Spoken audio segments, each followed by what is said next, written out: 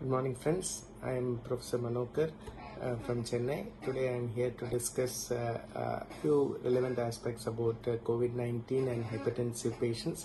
We all know that hypertension is the world's commonest endemic disease and in terms of prevalence, and today COVID is probably the biggest pandemic that we have faced in our lifetime. So obviously these two things have a relationship, and it matters, and how it matters is what I am going to discuss today. Hypertension is important because it is probably one of the commonest comorbidities seen in patients having poorer outcomes in COVID infected patients. So it is important that hypertensive patients take extra precautions to avoid COVID infection, and at the same time also take care in case they develop a COVID infection. So three relevant points that I would like to stress upon today. Number one, drugs.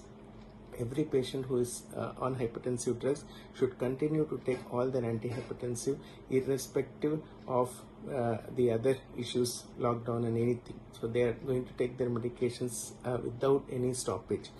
Special concern is about people who are taking a group of drugs called ACE inhibitors and ARBs. ACE inhibitors are drugs like enalapril, ramipril, lisinopril, and ARBs are drugs like telmisartan, losartan, olmesartan, valsartan. These group of drugs where initially there was a concern that these drugs may increase the incidence of infection of COVID-19. All these controversies have been laid to rest. If you are taking this medication, please continue to take them.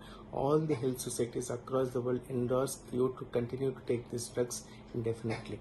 Number two, patients who are hypertensive need to take have salt restriction in their diet, but there is no restriction on fluid intake. So people, unless they have extensive heart disease or people have kidney disease where they are asked to restrict fluids, most of the other hypertensive patients should continue to take plenty of fluids, liberal intake of fluid, to help them overcome the viral infection when they develop it. Point number three is patients with respect to chloroquine prophylaxis. Whether hypertensive patients can take chloroquine prophylaxis, the answer is yes. It is pretty safe for hypertensive patients to take it. Whether they will benefit by it is a matter of deep debate and controversy. Many people debate its efficacy, its role in asymptomatic people, and whether it may be beneficial in the long run. But that is to be decided by your healthcare provider. But if you ask me, is it safe? Yes, it is safe to take unless you have extensive heart disease or you have retinopathy where the hydroxychloroquine may be detrimental. Other patients should continue to take hydroxychloroquine for prophylaxis if deemed appropriate. The fourth issue is cholesterol lowering drugs.